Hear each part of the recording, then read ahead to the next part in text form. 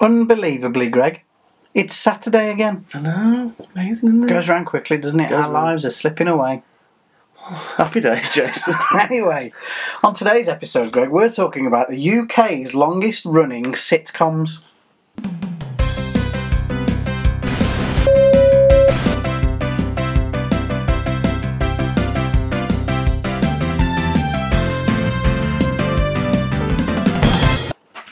So, what I thought we could do, Greg, Sad. is this week we could do the longest running UK sitcoms. Right. Next week we could do the longest running US sitcoms, and at the end of that show we could combine the two and see which is the most successful sitcom across our two Honestly, countries. It's one of my best ideas, this one, isn't it? Anyway, Greg, top UK this week, sitcoms. UK this week, Jason. Longest running sitcoms. I'm starting with... Go on then. Not The Man in the Mirror. The Vicar. Or as you sing. What's the word you sing? Oh, message could have been Andy Gibbon. Who's Andy I Gibbon? don't know, but that's what it sounded like when I was a kid. What an idiot. Anyway. He would be furious. Should we leave him? Yeah. You don't want Jacko in it, do you? No. You get angry with Jacko. So, Greg, running for 13 years, from 1994 to 2007, what do you think the first one on the list could possibly be? Well, you've just said it. What? The Vicar of Dibley. Did I? Yeah. Oh. Gave that away then, didn't I? The Vicar of Dibley. I can't believe it run that long though. I know. It was okay. I thought it was okay. There were some very funny moments. Best clip. When she jumps in the puddle. Oh, that's hilarious. Which is obviously the clip I'm going to put in a minute when we finish talking about it. Dawn French was obviously the lead actress in this, and I believe she wrote much of it too. With Richard Curtis. It was funny, really, wasn't it? Because she went off and did that, and the other one from French and Saunders, she went off and did absolutely fabulous. So they both did really well, didn't they? They did, yeah. Well, they are probably the most successful female comedy duo in this country, aren't they? Yeah, but have you ever watched them live? No. The Vicar of Dibley is a British sitcom which originally ran on BBC One from the 10th of November 1994 to the 2nd of January 1998, and they had 3 sets of specials as well. It's set in the fictional small Oxfordshire village called Dibley, which is assigned a female vicar following the 1992 changes in the Church of England that permitted the ordination of women. Well said, Jason. Thank you very much. Well done, that's great. It's in all of my notes here that I've written. In ratings terms, the programme is amongst the most successful ever, Greg. Really? Yeah, some of the highest ratings for a TV sitcom, which is probably why it ran for that amount of time. Again, it starred Dawn French, Trevor Peacock, Gary Waldhorn, James Fleet, John Bluthell, Liz Smith, Roger Lloyd-Pack and Emma Chambers. Roger Lloyd-Pack played a character that wasn't dissimilar to his character in Only Fools and Horses. Trigger. He was genius when he, God bless him. Yeah, he was. But it was a very, very successful series. There was lots of catchphrases and stuff that went around. No, yes. Yeah, exactly that. Do you know what I didn't like though? The very last episode. I know it was she finally got married and all that, but do you remember she flew off? I remember Kylie Minogue was involved. Yeah, it was just a bit odd. It was all it was all real, and then suddenly she just got in her pajamas and flew. She married Clive Mantle, didn't she? Well, that wasn't his character's name, was it? No, but interesting trivia link, Greg. Oh. Clive Mantle was originally in Superman 4, wasn't he? Yes. And he got cut out. He wasn't he? He was the first attempt at Nuclear Man. Nuclear Man. That went wrong. Which, to be honest, if it was ever put in the film, it would have been an even more disaster than it was. Because if you look on YouTube, there are some of those clips, and they are hilarious for all the wrong reasons. It's bad. And you can see why it got cut out. Anyway, that was the Vicar of Dibley. Ran for 13 years. Unbelievable.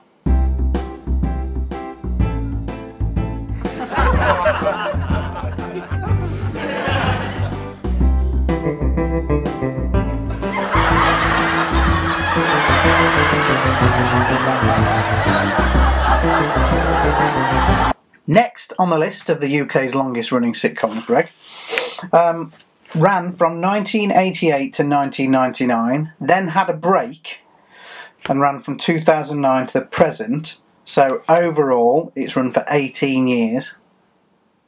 Have a guess. Comedy? Yeah. I don't think it's one that you would particularly watch. Oh, is it sci-fi? Yes. It's Red Dwarf, isn't it? It is Red Dwarf, yes. I don't mind it. I mean, the earlier ones were better, weren't they? They were. I don't mind the new ones, but they aren't as good as the older versions. There's some cracking episodes in the first couple of series. Talkie the Toaster springs to mind. Do you remember that one? No. Do you like any toast? Crumpets? No? I'm going to find a clip of that and put it in. Okay. Red Dwarf's a British science fiction comedy franchise which primarily comprises a television sitcom that aired on BBC Two between 1988 and 1999, and then on Dave since 2009, gaining a whole new generation of followers. How can Dave take it off the BBC?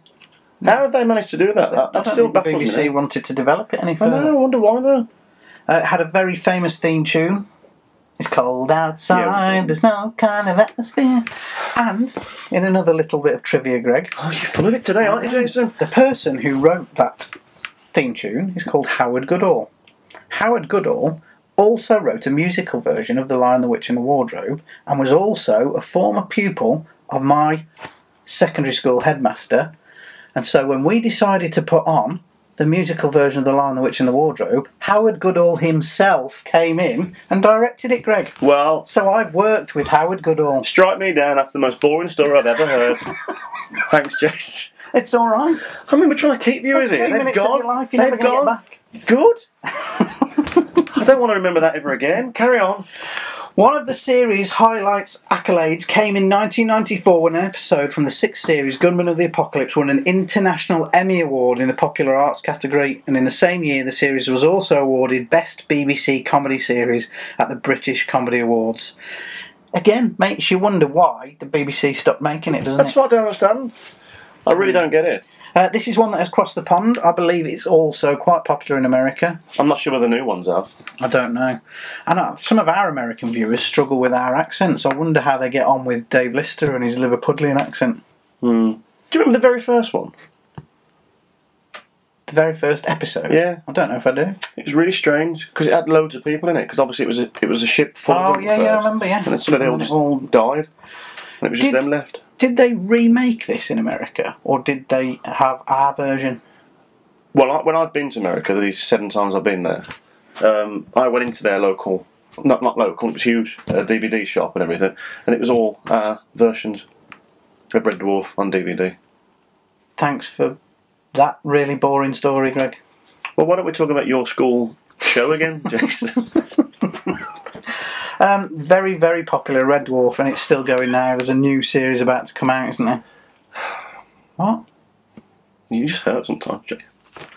Red Dwarf, the second longest running sitcom in the UK.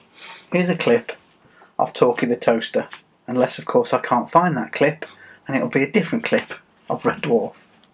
Useless.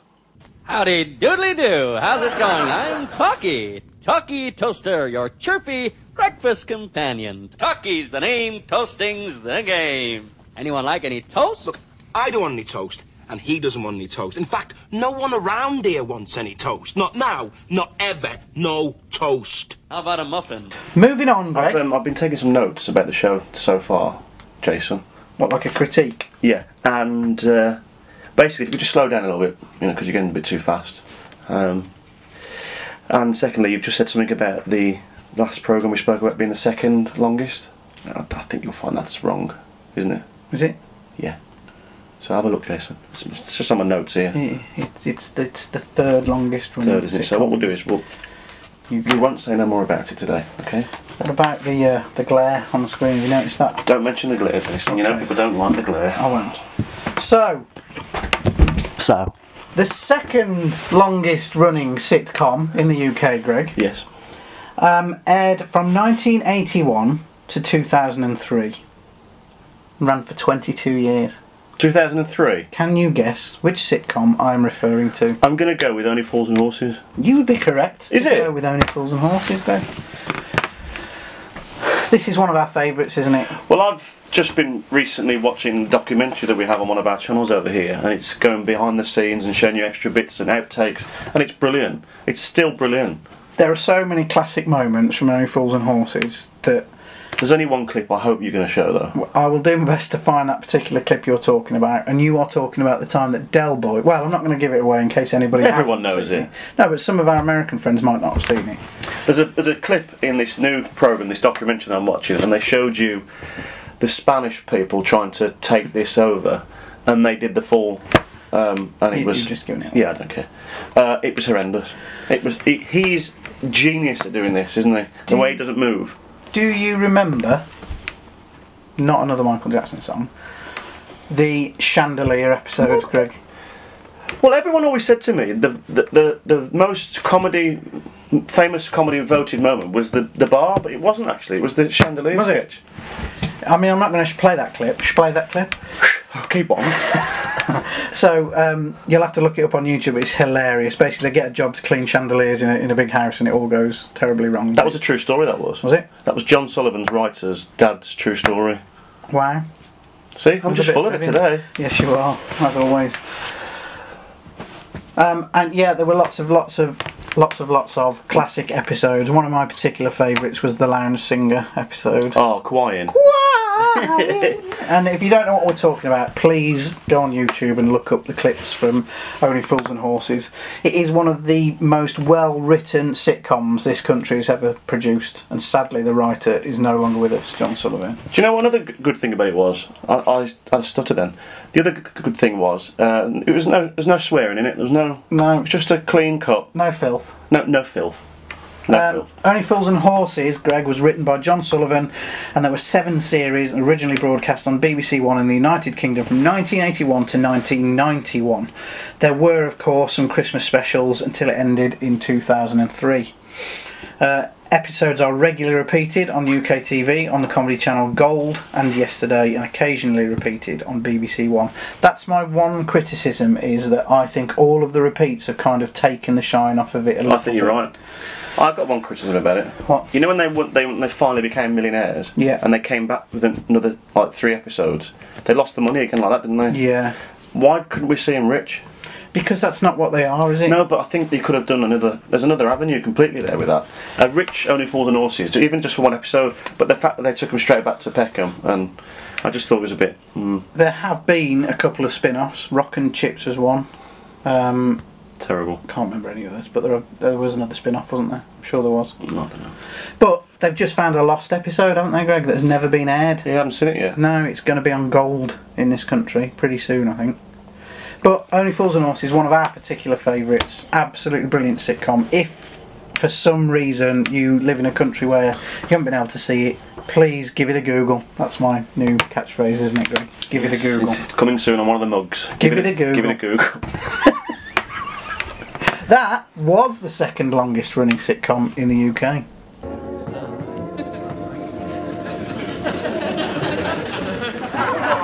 think we're on a winner here, Shriek. All right? Play it nice and cool, son. Nice and cool, you know what I mean?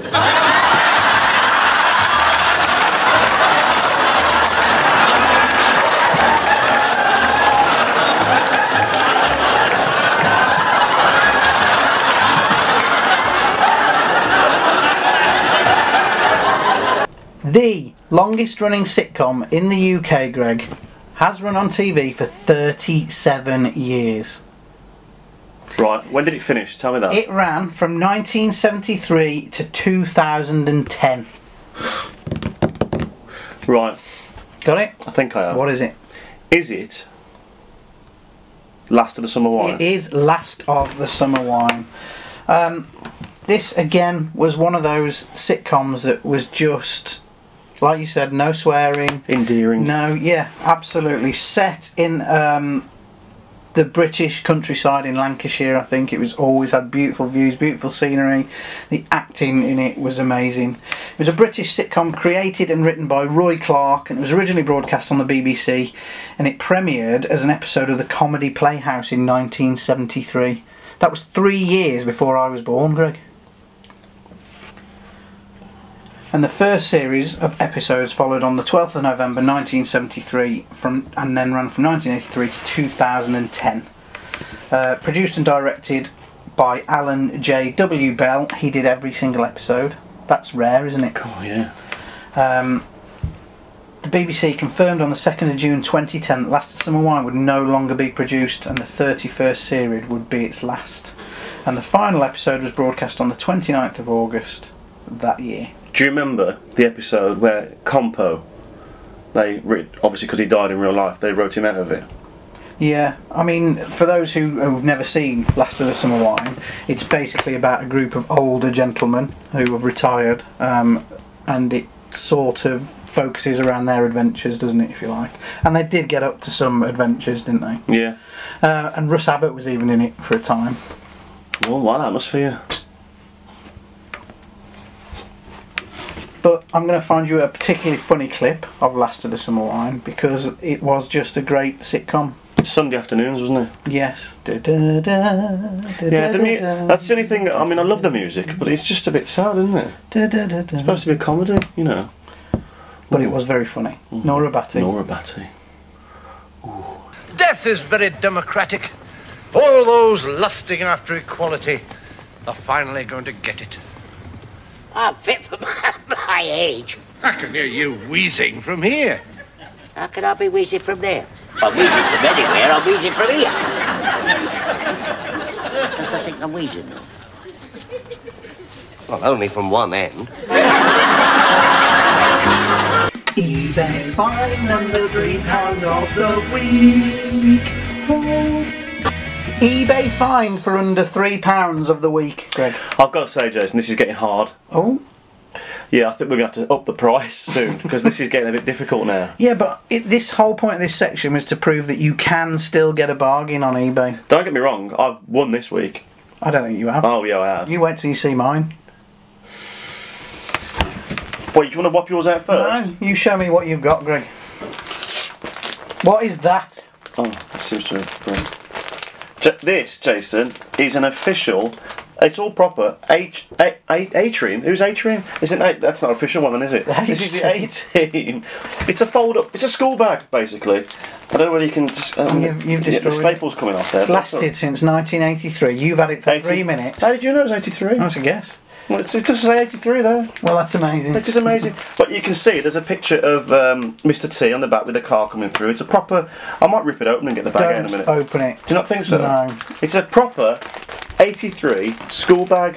I think that is fantastic. And you got that for under £3, including postage. Not including postage. But it doesn't. Surely that's fair. So changing the rules a little bit, are we? There is there. How much was that, Greg? £3. Exactly.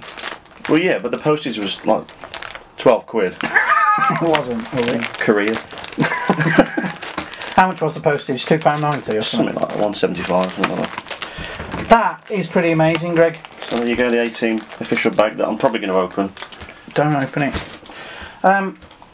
Wait till you see this. It's very small.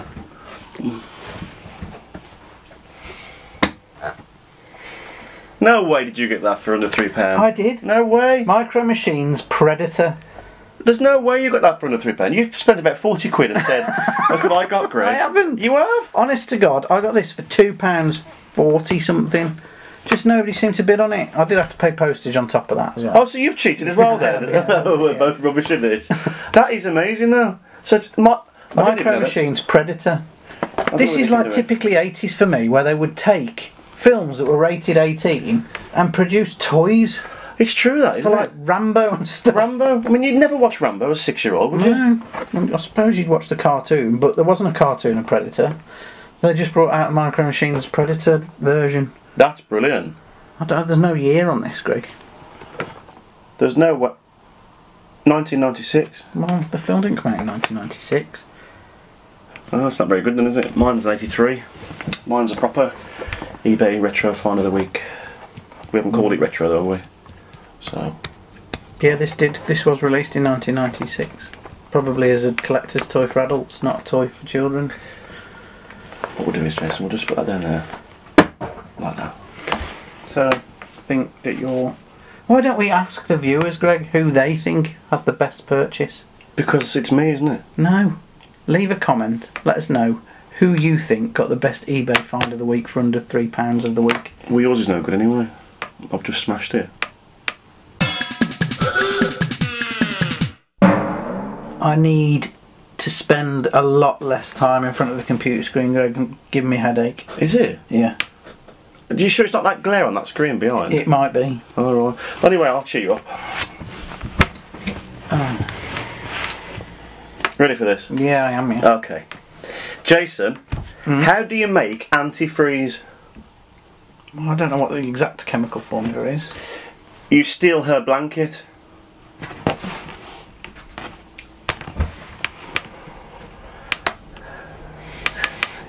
Because then anti will be cold, then, so what you say is anti-freeze. And It's time for a commercial break. I knew a boring chap. Eddie was his name. He fell for the taste of ready breck and was never quite the same. Eddie's ready to tackle the world. He said goodbye to the dull life. He takes the step like a choo-choo train. Chuff, chuff, chuff. Ready, Eddie, they call him when he goes to school.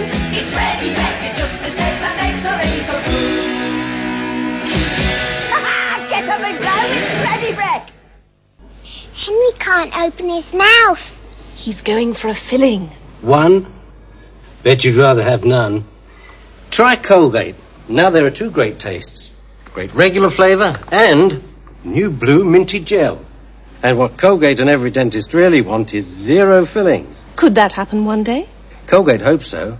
Already Colgate's advanced fluoride protection means no other toothpaste comes closer to 0 fillings. Pardon? That's what I want. Now 2 Colgates, regular and new blue minty gel. Nobody's working harder than Colgate for 0 fillings. This is a shout out to our viewers. It's about the stuff they sent us.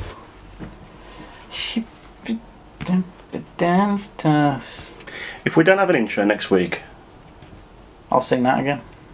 Oh yeah, that's sorted then.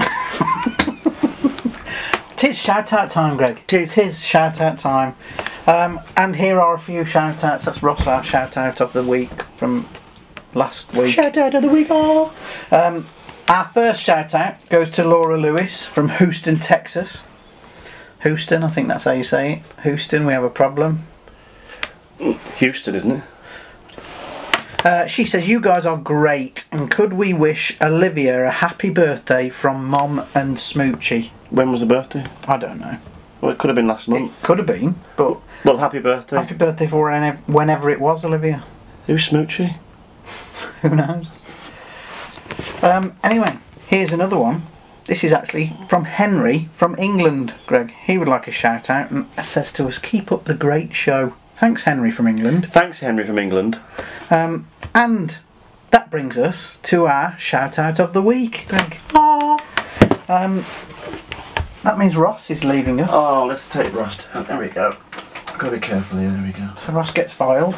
We'll just put them in the file. We do look after all these pictures. There you go, Ross.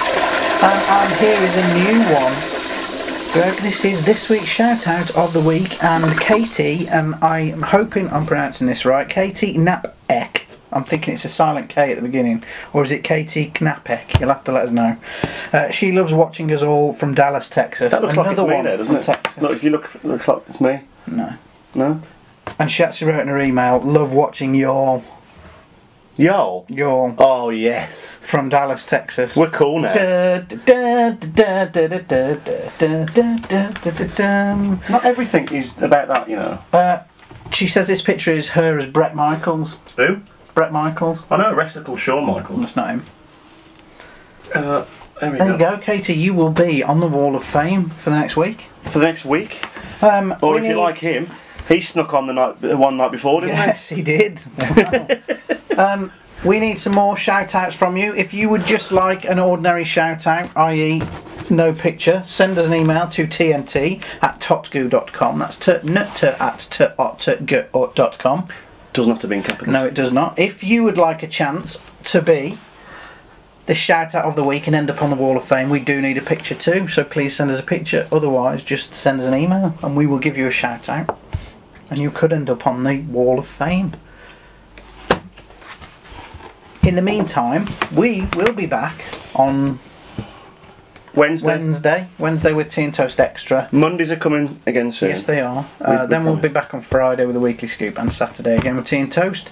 Thank you for watching. As always, please don't forget to like, comment and share our videos, which will help us grow our subscribers, won't it, Greg? What you said. There's a couple of people this week who said they didn't get a notification that our video's gone live. Well, YouTube don't always show notifications for your subscriptions unless you press the bell next to the subscribe button. So if you're subscribed to our channel already, down there somewhere it'll say subscribed, and next to it there's a little bell. If you press the bell, that means you will get all notifications for our channel. Good, isn't it, Greg? I can't see anything. It's down there, don't Is it? So once again, thank you, and we will see you again on Wednesday.